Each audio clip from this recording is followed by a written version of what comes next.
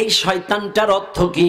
শয়তানটার অর্থ হলো সীমালঙ্ঘনকারী, শয়তানের অর্থ হলো অবাধ্যতাকারী, শয়তানের অর্থ হলো বিদ্রোহকারী, শয়তানের অর্থ হলো দাম্ভিক, শয়তানের অর্থ হলো স্বৈরাচারী, শয়তানের অর্থ হলো রক্তপাতকারী, শয়তানের অর্থ হলো বিশৃঙ্খলাকারী, শয়তানের অর্থ হলো নাশকতাকারী, শয়তানের অর্থ হলো স্বৈরাচারী। বাস এইবার ধরে নেন, এই শয়তান কিন্তু প্রাথমিক পর্যায়ে দুই প্রকার, একটা হলো জিন শয়তান আর একটা হলো মানুষ শয়তান।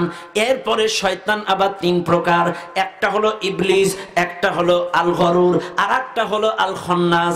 এরপরে আবার শয়তান হলো 9 প্রকার। কয় প্রকার?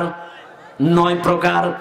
আমার ভাইরা, এক নাম্বার হলো ফাম্মা জিলিতুন, এরপরে ওয়া আম্মা ওয়াসিতুন, এরপরে ওয়া আম্মা আওয়ানুন, ওয়া আম্মা হাফানুন, এরপরে ওয়া আম্মা মুস্তাফিদ, এরপরে হলো ওয়া আম্মা মুররাতুন, এরপরে হলো ওয়া আম্মা ওয়ালহানুন, এরপরে হলো ওয়া আম্মা মুররাতুন। মোট হলো শয়তান, তারপরে হলো মোট 9 প্রকার। জোরে কোন কয় প্রকার?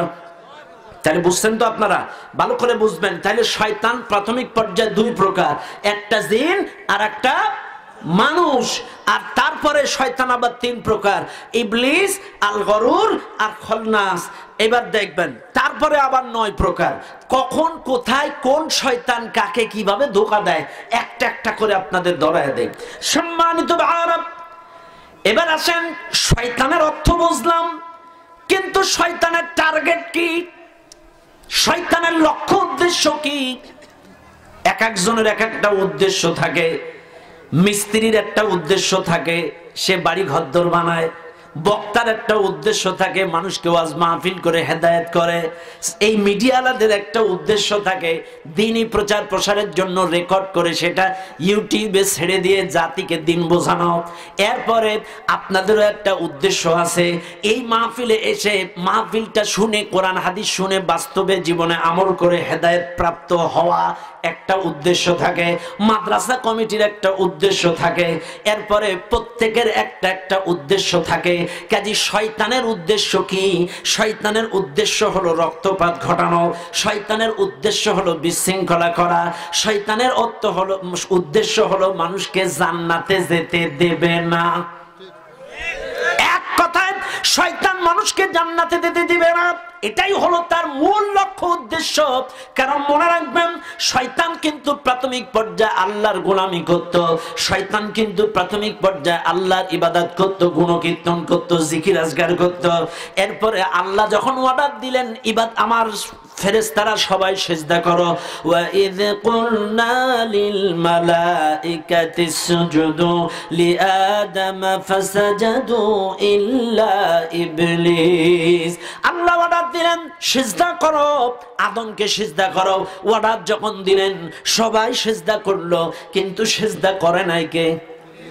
ইবলিস কিন্তু সিজদা করে নাই। এইবার আল্লাহ প্রশ্ন করলো, ইবলিস তুমি সিজদা করলা না কেন? এ ইবলিস তুমি সিজদা দিলা না কেন?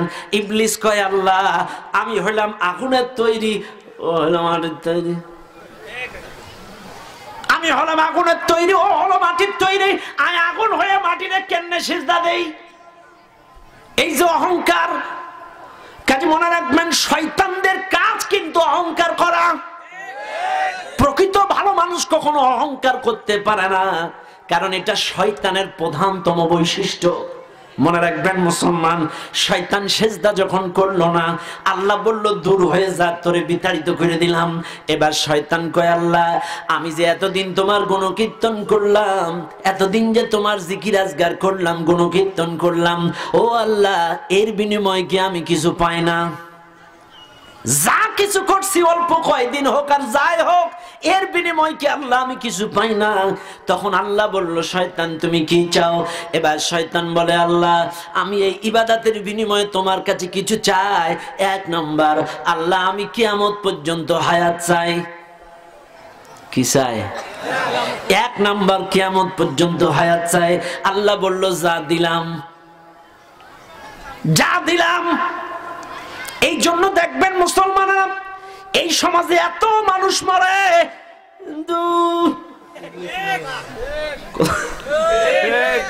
ঠিক আছে কিনা?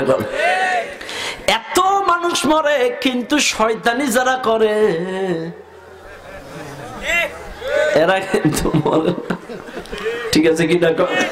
এই শয়তান মার্কা লোকগুলো মরে না, কারণ ওই যে শয়তান কিন্তু আল্লাহর কাছে হায়াত চাইছিল, আল্লাহ কিয়ামত পর্যন্ত হায়াত চায়। এই জন্য শয়তান মার্কা লোকগুলা কিন্তু সহজে মরে না। এরাই সমাজে বিশৃঙ্খলা করে, এরাই সমাজে অবাধ্যতা, এরাই সমাজে নাশকতা, এরাই সমাজে রক্তপাত, এরাই সমাজে বিদ্রোহ, এরাই সমাজে বিশৃঙ্খলা, এরাই সমাজে যত রকম অকারেন্স ঘটায়, কারণ এরা সহজে মরে না।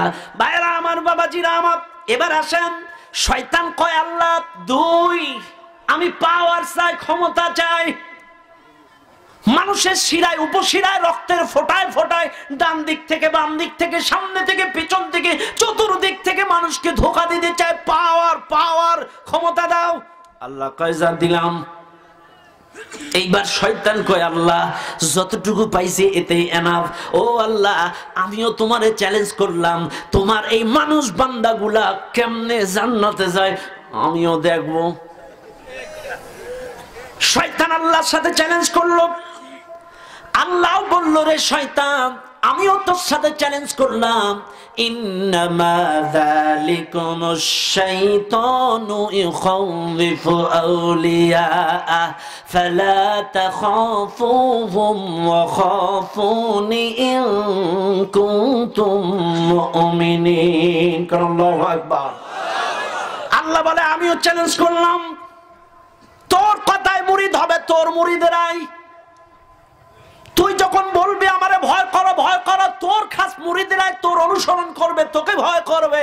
কিন্তু ফালা তাখাফুহুম ওয়া খাফুনি ইন কুনতুম মুমিনিন, প্রকৃত মুমিন যারা, তারা আমি আল্লাহকে ভয় করবে, তোর অনুসরণ করবে না। প্রকৃত মুমিন যারা তাগুতের পথে চলবে না, প্রকৃত ঈমানদার যারা শয়তানের পথে চলবে না, প্রকৃত মুমিন যারা অহংকার করবে না, প্রকৃত মুমিন যারা মানুষ হত্যা করবে না, প্রকৃত মুমিন যারা রক্তপাত ঘটাবে না, প্রকৃত মুমিন যারা বিশৃঙ্খলা করবে না, প্রকৃত মুমিন যারা সমাজের মধ্যে অশান্তি সৃষ্টি করবে না। ফালা তাখাফুহুম ওয়া খাফুনি ইন কুনতুম মুমিনিন, তারা আমি আল্লাহকে ভয় করবে। কথা কোন ঠিক না বেঠিক?